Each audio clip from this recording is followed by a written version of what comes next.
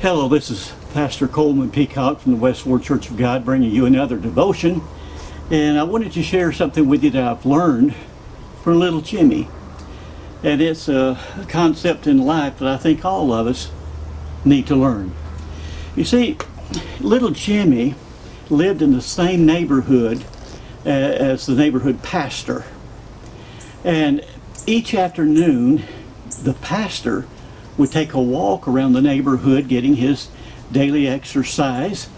And one day he was walking by Jimmy's house and he noticed that out front Jimmy had his little lawnmower sitting out there, and on an old cardboard sign it said, "For sale." So Pastor walked over to him. He said, "Hey Jimmy, I see you got your lawnmower for sale."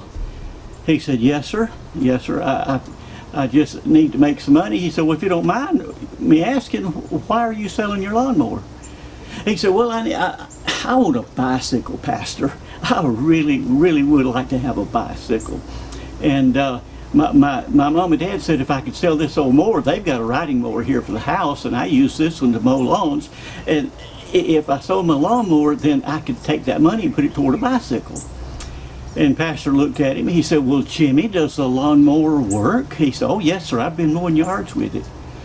He said, "Well, Jimmy, it just so happens that at my house, in my garage, I've got a bicycle that I really don't need anymore. I don't ride it, and I don't need it.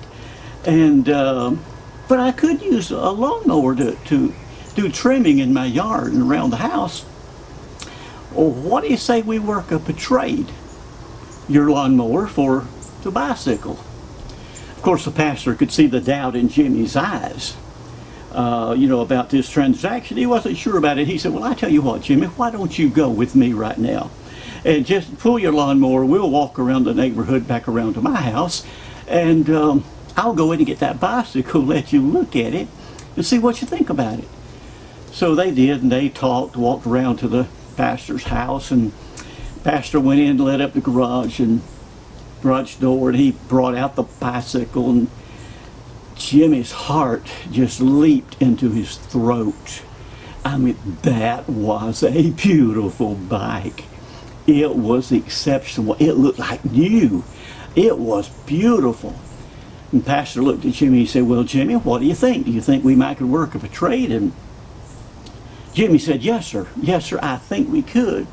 He said, "Well, okay, I'll tell you what, I'll just push this lawnmower up into my garage, and you take this bicycle and ride it back home, but you be very careful now." And Jimmy took off on that bike so proud, so happy.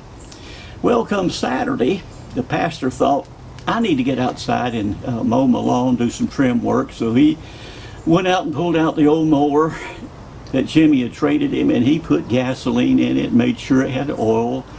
And he went to crank that thing, and he pulled and he pulled and he pulled on that cord, did everything he knew to do. That mower wouldn't crank. So he pushed it back in, and the next week he happened to be walking around the neighborhood again, getting his daily exercise, and here come Jimmy on that beautiful bike. And Jimmy was waving at him, "Hi, Pastor." And the pastor said, "Oh, hey, Jimmy, how you like that bike?"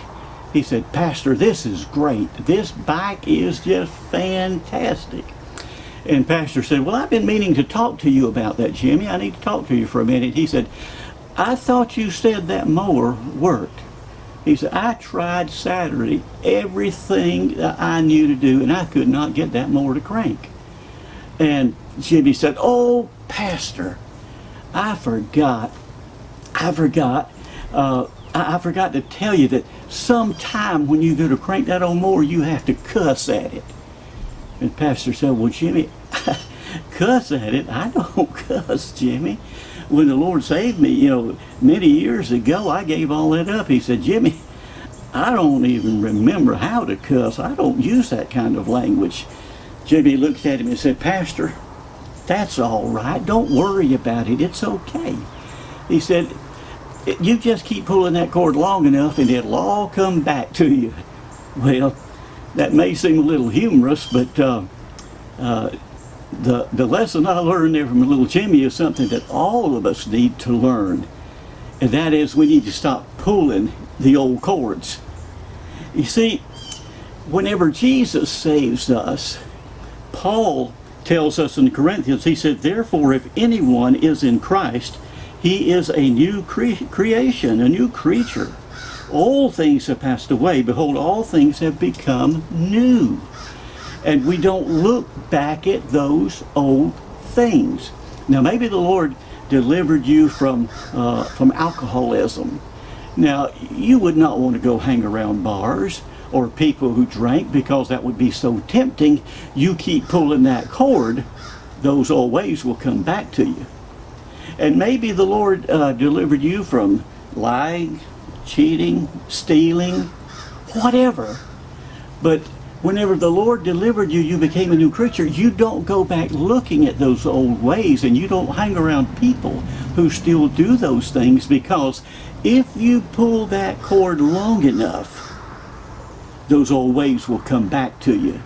So that tells us a lot about what we need to do. And the next time the devil reminds you of your past, you just remind him of his future.